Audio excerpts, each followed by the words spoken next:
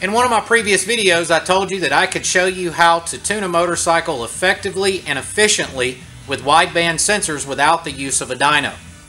If you're using the Daytona TwinTech TwinScan series, you can do that with race tuners, power commanders, TTS master tunes, etc.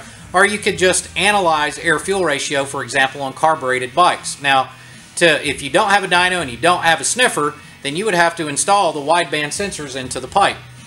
If you're working with a pipe that has the 12 millimeter bungs in it, or if you're working with a pipe that has no O2 sensor bungs in it at all, traditionally you would have to remove the pipe, drill it, weld in the bungs so that you could install the wideband sensors. And of course, when you got done, you would plug those holes. Taking the pipes off, drilling, welding, putting the pipes back on takes a lot of time.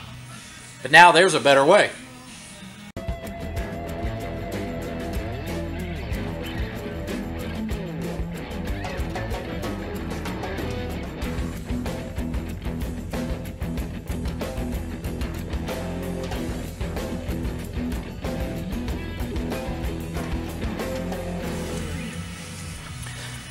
We're going to start by finding a location approximately 6 inches from the exhaust port that's going to be easily accessible and allow us to install a wideband sensor. Of course, you can see we've removed the factory heat shields.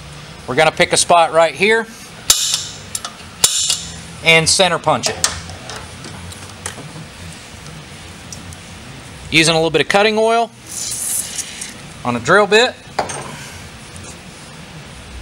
we'll drill into the pipe.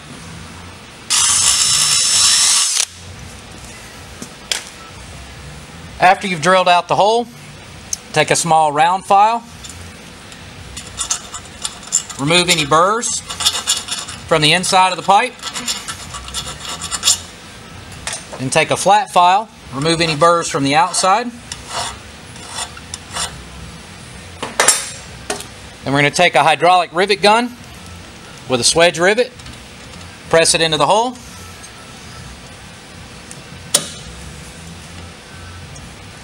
and pull the trigger. This is a hydraulic rivet gun. It puts in quite a bit of force, but there'll be a fairly positive stop once the rivet's collapsed entirely.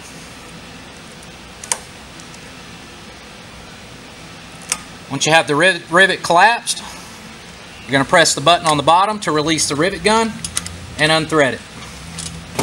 Once it's unthreaded and seated all the way, we're going to take this small adapter, put a little bit of anti-seize on the mounting bolt, and thread it onto the pipe. Be careful not to use too much torque. It's a fairly small screw.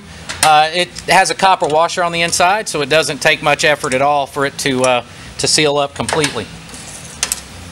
Once you've installed that, screw in your wideband sensor and connect it to whatever equipment you need to connect it to analyze your air-fuel ratios. It's as easy as that. Can't get any simpler. Of course, you would repeat the process for the front cylinder. The whole deal takes 5 to 10 minutes to do this. When you're done with your testing, you would remove the O2 sensor, the adapter, and the kit comes with plugs and copper washers that you would install onto the rivet, and it seals up perfectly fine. Folks, I've spent hours on a dyno using sniffers, and also using existing O2 sensor bungs already in the pipe, and compared the air-fuel ratios to using this method, and it is absolutely 100% accurate. I put a lot of confidence in it. So this is a great, easy, simple way for you to be able to tune without sniffers and without a dyno. And if you subscribe to the channel, you're going to see an update in the future on how I use the Daytona TwinTech TwinScan system to tune TTS master tunes, power commanders, and race tuners using this very same setup and these wideband sensors, again, without the use of a dyno. So that's pretty awesome.